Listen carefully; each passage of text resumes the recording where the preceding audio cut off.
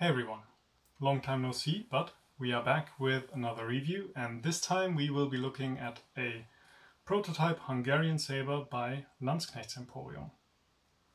Now, as per usual, the general structure of the video is going to be that I will have my say about the sabre, the ordering process, stats, things I noticed while using it, things like that. Then there will be a picture with stats so that you can just pause and look at those in detail. And there will also be some other pictures just generally, so you can pause and look at those should you want to. And as always, there's also going to be some sparring footage so that you can just see the piece in motion. Now, there are some caveats that I just have to give regarding this review. One being that I bought the sabre with my own money, but this time I didn't pay full price. I actually got the offer from Landsknecht Emporium to get a discount and provide some feedback on it. And that was done before and independently of this video. The other thing is that, as I said, this is a prototype. So this is rougher finish than you would normally find. Craftsmanship is still there, of course, but this is not how it is gonna end up looking as soon as you can find anything like that in their shops, really. So keep that in mind. And the last thing is that I am not an expert in Polish or Hungarian, generally Eastern style kind of saber fencing, really. That's just nothing that I really do. My focus is British military saber fencing. More specifically, it is Hutton and Art of Defense, Roworth, which both are styles that focus very much on fencing from the wrist as much as possible, or rather exclusively, which isn't necessarily the exclusive mode you should probably have for this type of saber. Now, I'm aware of that, but it is a bit like with languages, really. I like to think my English is quite alright, but I can't really hide the fact that my first language was German. And if you know what to listen for, you'll hear that. I am aware that my saber fencing is very much wrist focused. I tried to turn that off a bit, but you'll see it easily so. So just keep that in mind. When it looks a bit weird and clumsy, that's not the saber's fault. That's on me, really. Okay. With that out of the way, the actual piece and ordering process. As I said, I didn't go the traditional way of looking on the website, finding the piece and ordering there, but rather I was aware that Landsknecht Emporium was working on sabres. They did document that on their Facebook page. And when they provided progress pictures and just, shared their findings and everything, I ever so subtly dropped hints that I was actually quite fond of what I saw. So I was quite happy, if not to say delighted, when Adam contacted me by Facebook and let me know that 3 prototypes were actually still available and asked me if I wanted one. So, how could I not to, really? So I agreed. And I think we talked about it in mid to late April. There was no waiting time, of course. This was already done. So I got the invoice, I paid by PayPal, and then had the saber in my hands at the end of the week, which was nice. The piece itself, again, a prototype. So there are just some general blemishes that you wouldn't see in that form on a general finished mainline piece from their shop. But as I said, the craftsmanship is still there. It's very authentic from the proportions, as far as I can say. Again, I'm not an expert, but from the things I've seen, it is looking really quite nice. The Allman, of course, is a highlight, as always.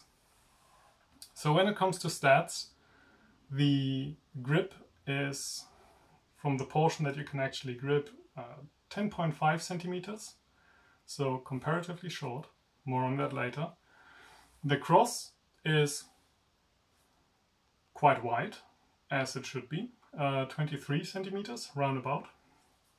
The blade overall is 77-ish centimeters. So good mid-length for a saber, for a blade, I would say.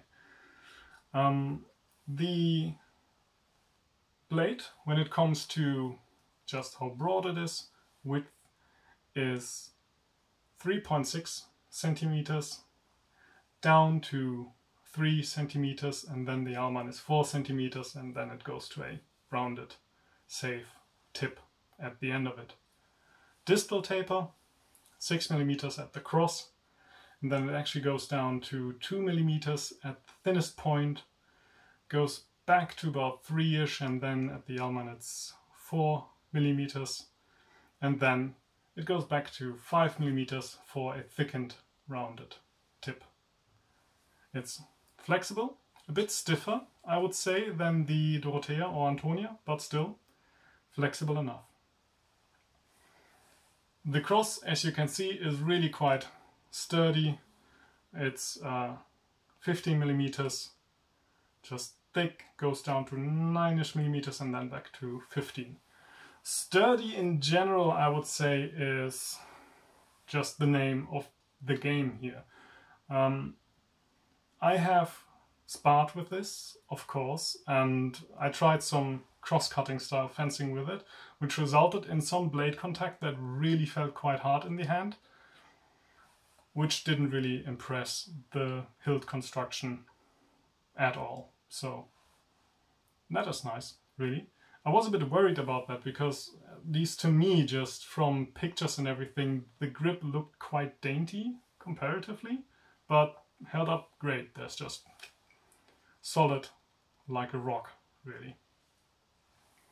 Now, the reason why I said that this saber is probably not ideal for exclusively fencing it from the wrist is that the overall weight is 920 grams, which is fine as far as I'm concerned.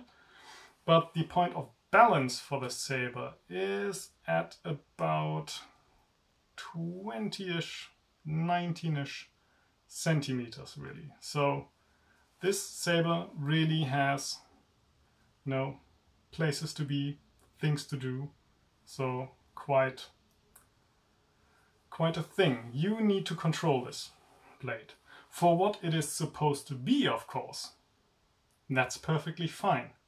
But it is something that when sparring with a partner, or just when getting to know the blade, you just have to take into account, really, and you have to work with that.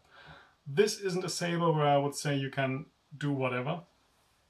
Taking the most extreme other example I can think of, like a foil, it doesn't matter how you move a foil from point A to point B, really. It's light enough and the balance is on the cross, if not in the hilt, so that it really doesn't matter.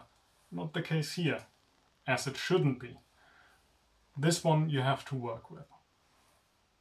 And if you do that, though, you're fine. It flows nicely. And again, the Allman, just the general form of it, is just an absolute highlight. So I really, I'm quite fond of this, as you probably noticed.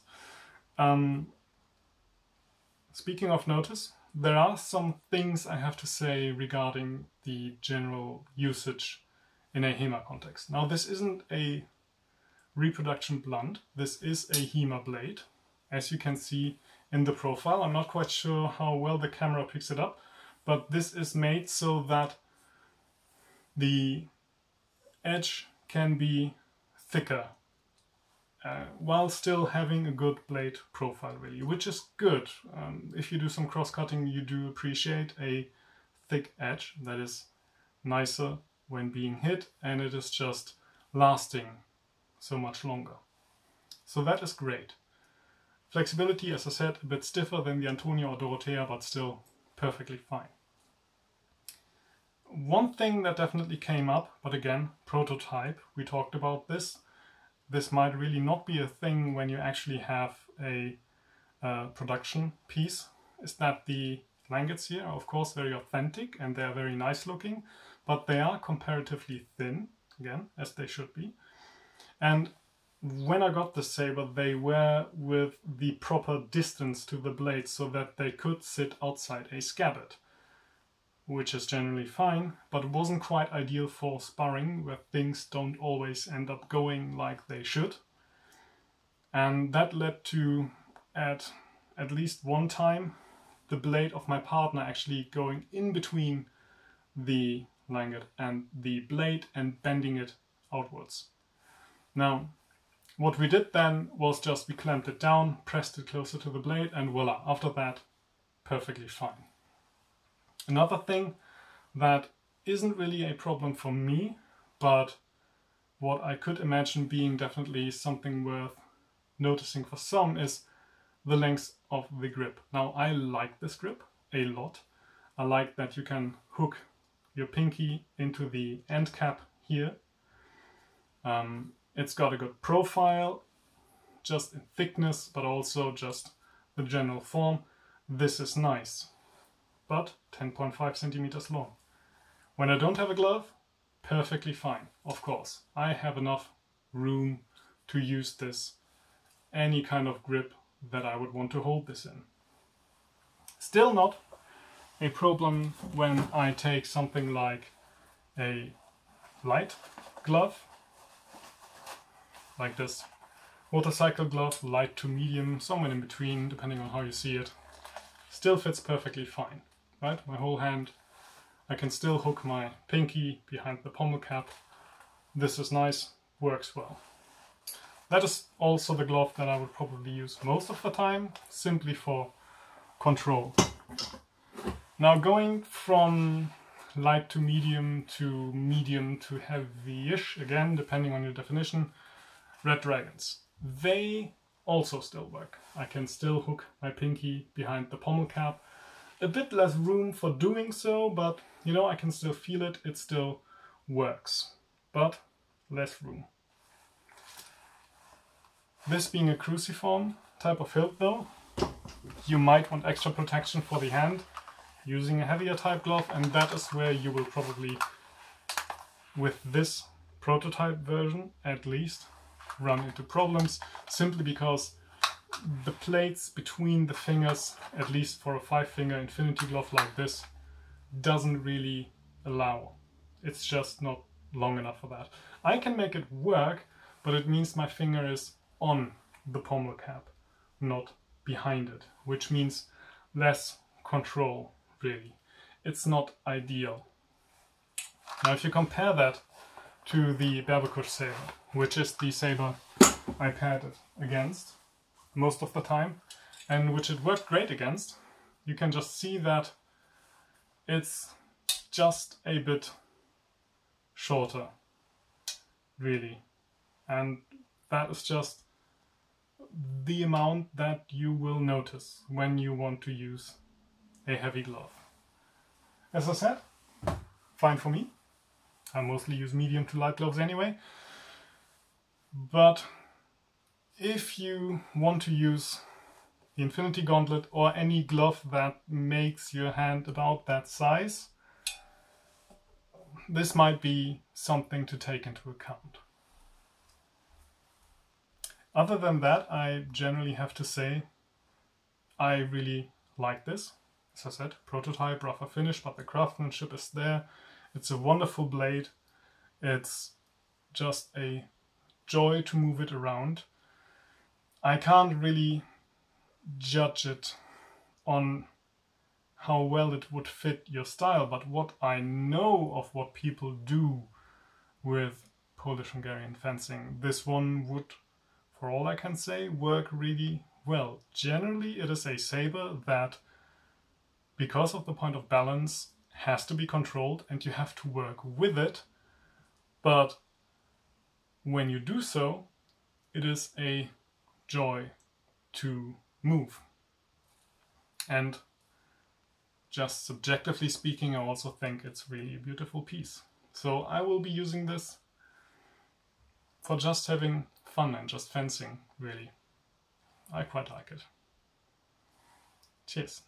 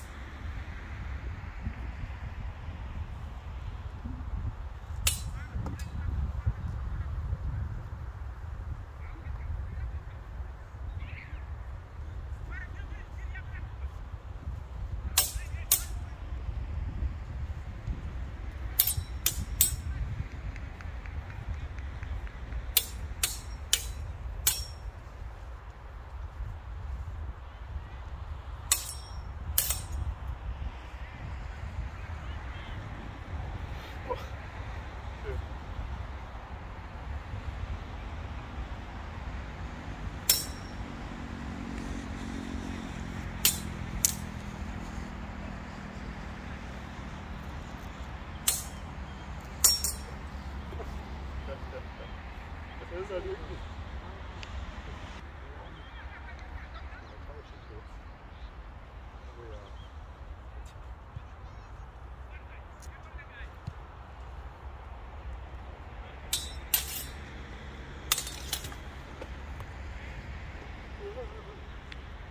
Das flache.